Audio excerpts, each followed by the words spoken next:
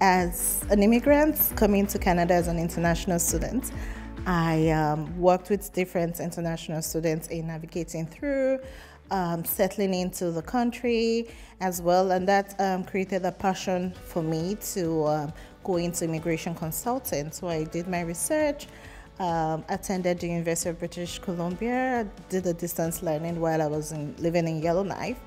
And after getting my certification, I decided to move forward with establishing Astute Immigration and Consulting Services.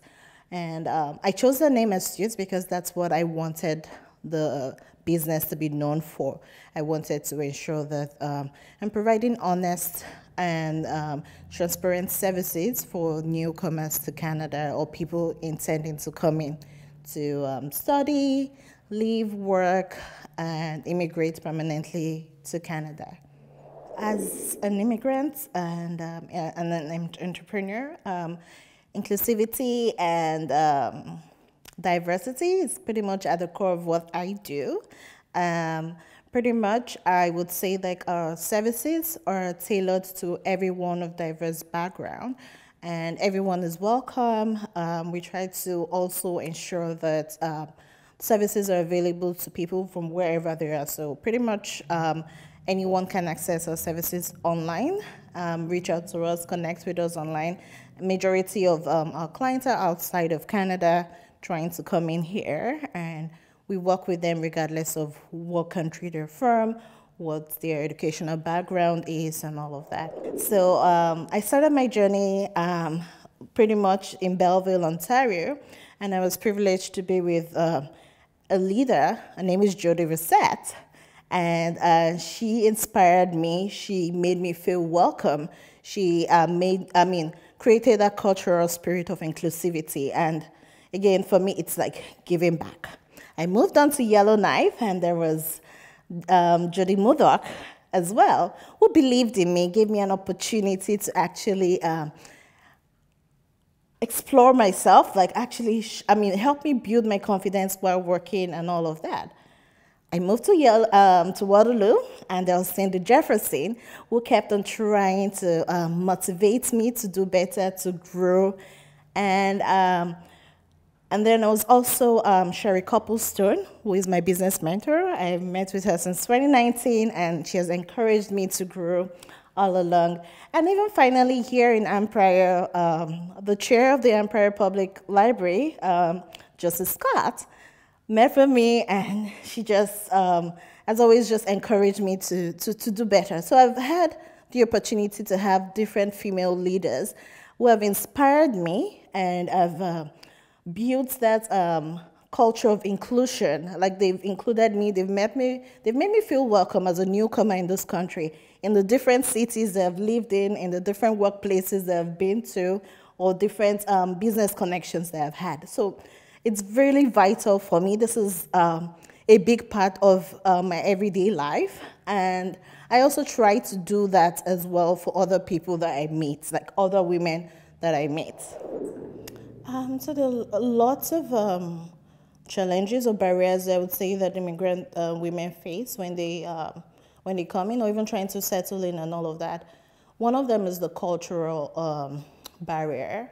I would say language as well could be an issue.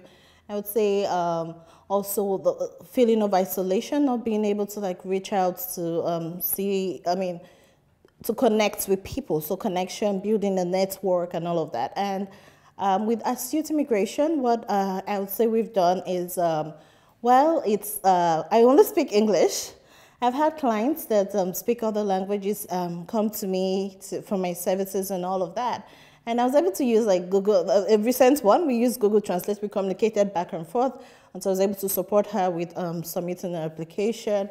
I've also mentored women that are newcomers to Canada and they feel lonely and all of that, and I've just been a friend to them to just walk them through the different struggles that they may be facing, and also just getting them to believe in themselves, encourage them to network with everyone else in the area. Like, just reach out, go to the libraries, go to community centers, just reach out, because no one will really know what you're going through if you're just on your own. So So that's pretty much what I know I've done personally and through my business.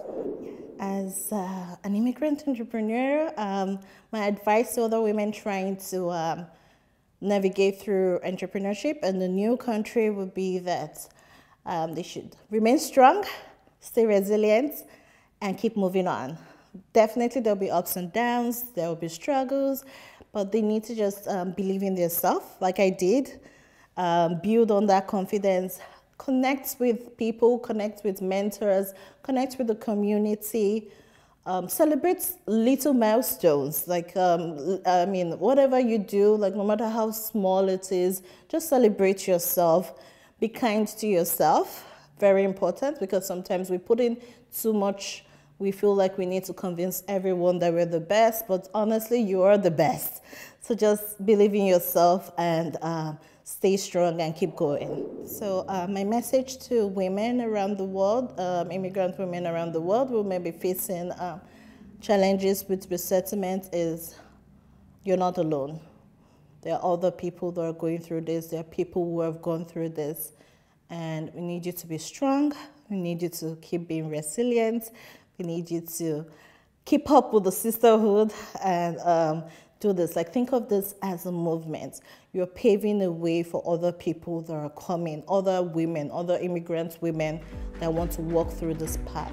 And if we give up, then there'll be no opportunity for these people.